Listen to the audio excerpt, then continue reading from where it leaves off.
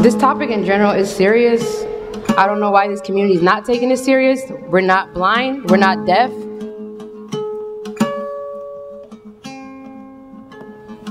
We see how many people we bury every week, and it's mainly due to substance abuse, even the murders. Nobody in their right mind is gonna just get up and kill somebody. There's people killing their own friends because they're so high out of their mind, and then they wake up the next day, like, did I do that? It's serious, you know? And then we think it's not our kid until your kid is dead, or until your kid's in jail. Nobody wants to be an addict. Nobody grows up and says, hey, I'm gonna be a drug addict when I grow up. Nobody. We're not losers. We're human beings. We're Muslim. We're alive. We're here. But you guys just look at us like we're nobody, like we're not there, like you don't hear us, like you don't see us, knowing that your sons or daughter are probably just like us, but you don't want to admit to it. And like one of the brothers up here said, they won't even admit to their kid that overdosed. Like they're not even dealing with their own pain. Like that's how much of a taboo it is. Imagine as a mom burying your kid and then lying about why your kid died. You know how that would hurt as a mom? That hurts. We're human beings. You know, you are a product of your environment. I'm 33. I've been here since I was 2. I'm talking in English because that's all I know. Like when I was younger, I hate to say this, but I kind of knew this community was something like this was going to happen because the ignorance of it. You know, like I was like 15 smoking weed, but I'm a crackhead because I'm smoking weed. But looking now, people are really smoking crack. For real. Go stand on Chicago and Franklin. You guys just need to make it easier. And like no disrespect to the mom earlier, she was saying like when girls use and stuff, nobody wants to marry them. That's not true because half these boys are just like us. They're insecure. They're probably gonna think, who can I get besides a drug addict wife? I feel free. I don't know how to explain it. Being addicted to something, like you guys know a hamster that runs in this little circle thing? That's the life. Like you're just running in a circle that never stops until death or something hits you. Addiction is real and it's hitting this community harder than ever because of our ignorance. We just want to hide stuff. Like, like, no. It's way past ebb right now because we're burying at least twice of the youth. 2 people a week, normal. Like, it's like normal now. If it's not an overdose, it's a shooting. I'm 33. I know over 10 people that are dead. That's not okay. My best friend's in a wheelchair. A girl. And she wasn't even an addict.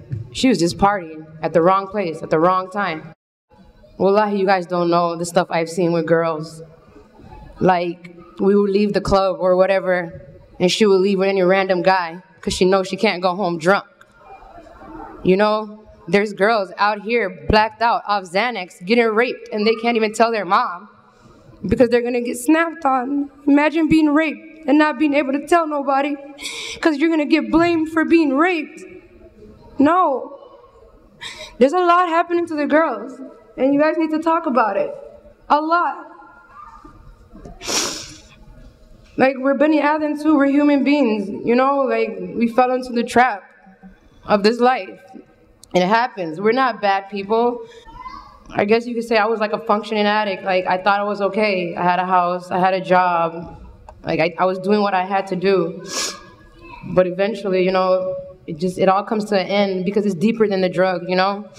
It's in our soul. Something, and we're trying to fill that void. And that void it comes from home. You know, communication, talk to your kids.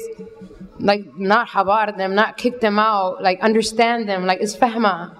You know, like, we grew up in 2 different worlds. You guys grew up in Africa, and we grew up here.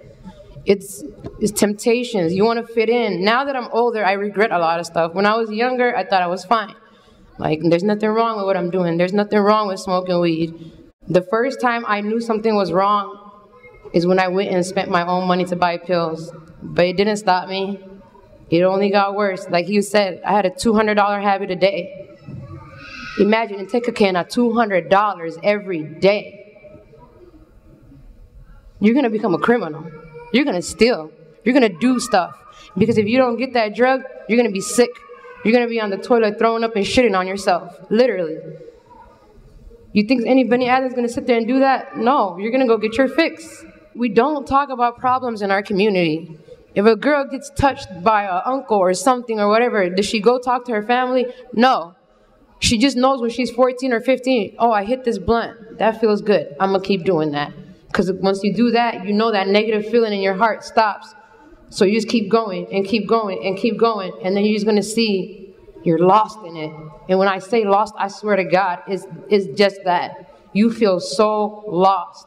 But at a certain point, you gotta love yourself. You gotta love your mom. When I think about how much pain I caused my mom, it just makes me cry till this day. Well, I have the best mom in the world, but yet I caused her so much heartache. Will any of you do something that you know you have 50-50 chance of doing it? You wouldn't, right? If you're gonna die, you wouldn't. So what do you think is hurting these kids so bad that they're taking that risk just for a moment to be high? They know they could die, but they still do it. That's pain. They have that much pain in their heart. They probably low-key want to die. When I was in my addiction, when I woke up certain mornings, that's how I felt. Ilahi, just kill me, because I'm useless. I'm kasaro. That's really how I felt. I used to wake up and be like, why am I still alive?